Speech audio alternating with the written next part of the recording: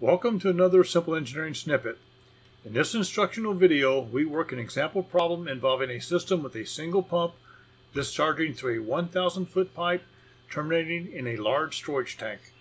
We will be calculating the net positive suction head available for the pump discharge pressure, and the electrical power supplied to the pump. The following data is provided. A pressure gauge at the suction of the pump indicates 20 pounds per square inch.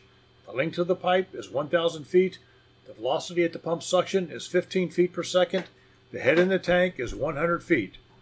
Also provided is the vapor pressure, specific weight of the fluid, the friction factor, and the sum of the minor losses for the 1,000-foot pipe.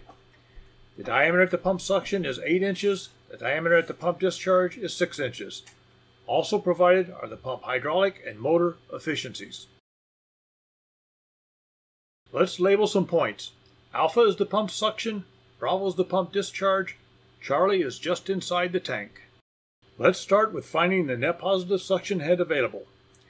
Net positive suction head is the difference between the absolute stagnation head at the pump suction and the vapor head.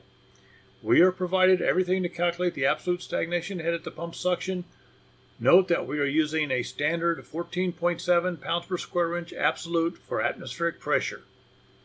The absolute stagnation head is 83.7 feet. Now let's find the vapor head.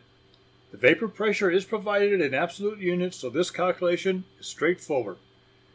The vapor head is equal to 0.784 feet. Subtracting the vapor pressure head from the absolute stagnation head results in 82.9 feet. Note that we have calculated the available net positive suction head. This is the actual net positive suction head available at the pump suction. We would need to obtain the required net positive suction head from the manufacturer pump curves for the provided flow. We are not doing this in this example. Now let's work on finding the pump discharge pressure. We will apply conservation of energy from the discharge of the pump to the tank. Before we apply conservation of energy, let's calculate the volumetric flow rate and the velocity in the 6-inch pipe.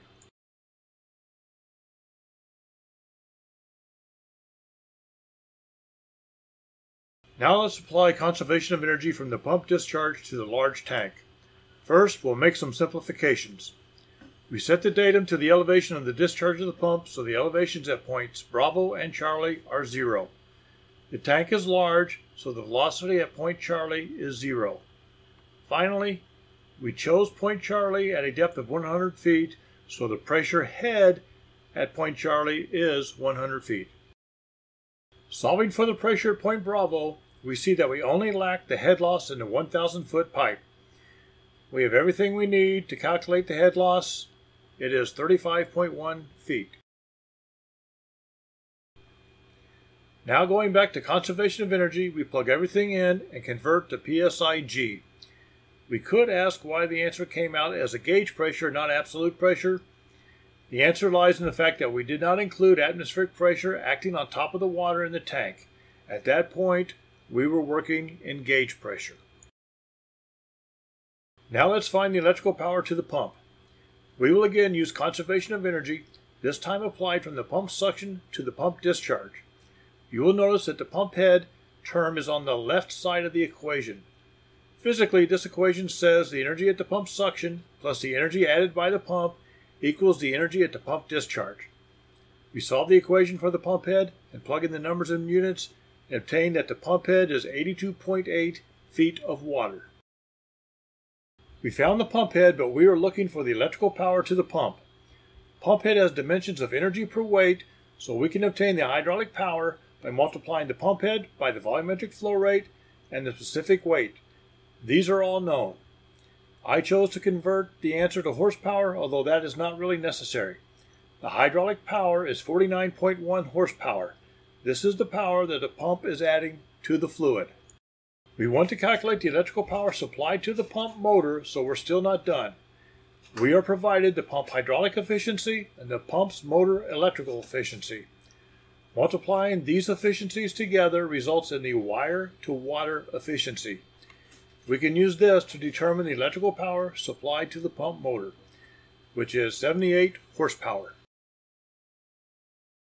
Now we convert horsepower into the requested units of kilowatts and obtain 58.2 kilowatts.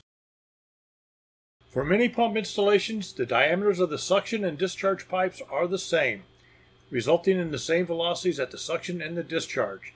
The velocity terms cancel out when calculating the pump head. I am skipping the details, but this leads to the well-known equation for hydraulic power.